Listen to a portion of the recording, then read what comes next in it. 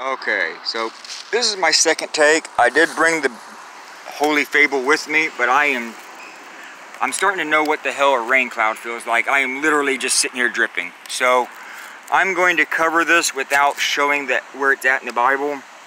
But I will give you the verses because I'm just sitting here raining.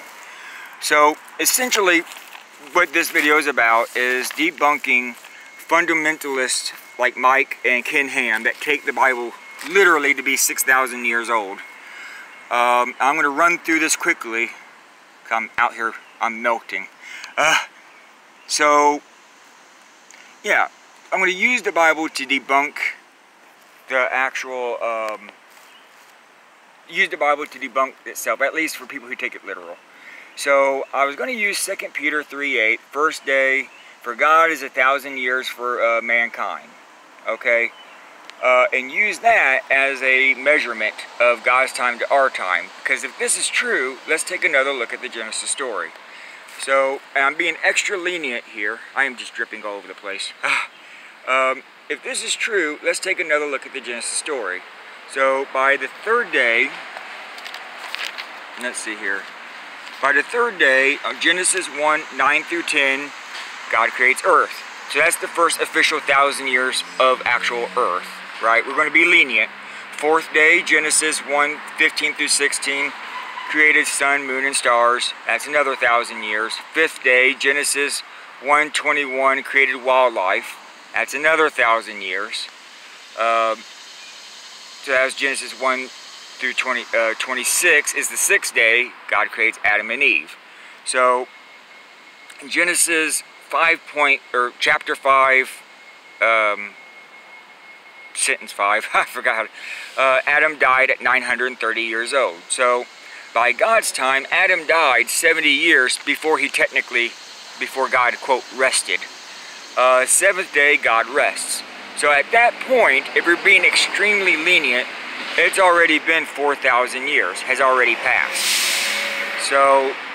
So far being lenient as possible, yeah, 4,000 years by this time God has rested. By that math alone, Mike and Ken Ham are already off. Days 1-3, how is God determining time with nothing compared to?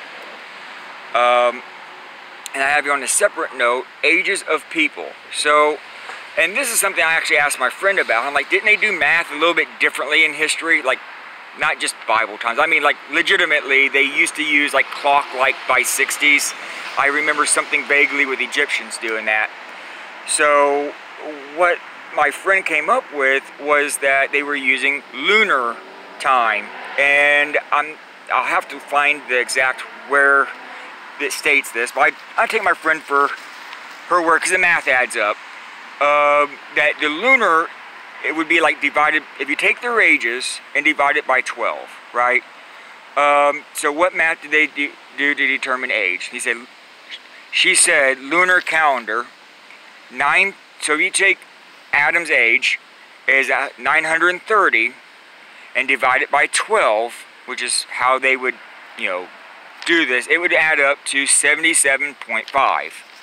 So that would be reasonable number. However, if we used a lunar calendar, Adam died at 77.5 years old, roughly. That would make the ages make sense.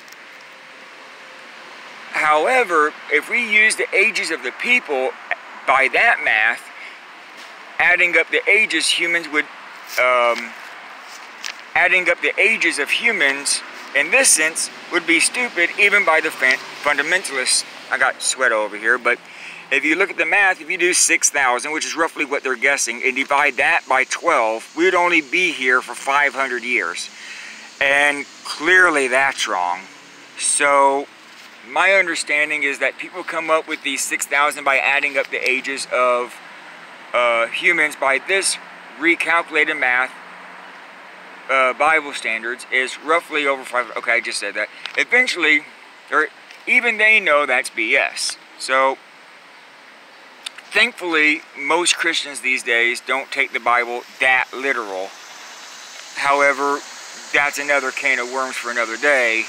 On if they don't, then how do they, what's a parable and what's not? So, I am literally out here sweating bullets. I know what a cloud feels like.